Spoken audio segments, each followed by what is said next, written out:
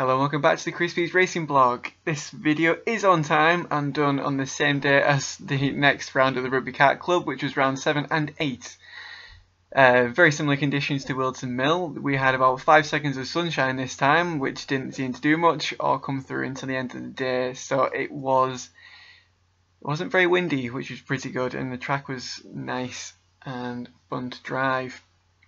Qualifying saw me running around the top 5 for the first 5 minutes, and eventually I had to settle for 7th on the grid. The opening race, however, didn't go entirely smoothly. We were mixed with the mediums and lightweights, so I was about 4th in class, I think, from a count back. But coming into the bottom corner before you go into the long straight, somebody got it slightly wrong, and I ended up trying to not smash into the back of the kart, so I ended up going slightly off track, leaving me in about 11th to 12th position. Overall, not a good way to start a 20-minute race. I spent a lot of the race fighting James Curtis, who we had a pretty intense battle. If you watch the onboard video, I do a pretty good pass on him. Unfortunately, we swapped a bit of positions and I settled for about 10th overall. Wasn't the best day, so my positioning isn't quite all there. Possibly about 7th or 8th in the lightweight grid, so a couple of more points again. Race 2 did not go too well. I did keep the kart that I had for race 1, so it wasn't too bad. The kart was pretty good, except the brakes were almost too good, which is kind of another problem, but that's more rental karting for you and more excuses from me.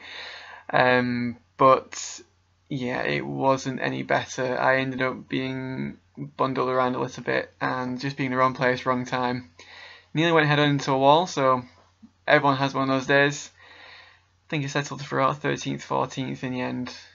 Possibly 1 or 2 more points when tallied up against the lightweight grid, so not a good day.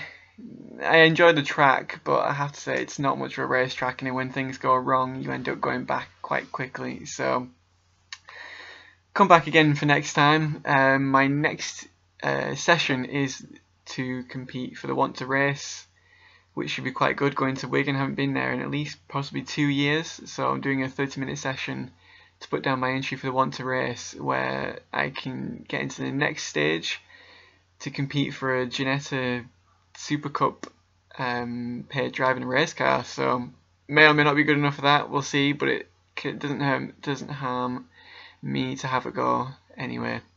My next race is with the British Pro Kart Championship with the Giant Hornets Racing at PFI, so that should be fun, but got another month before that yet, so we're going to settle down, get all these aches and pains out of the way first. So thanks for watching and goodbye.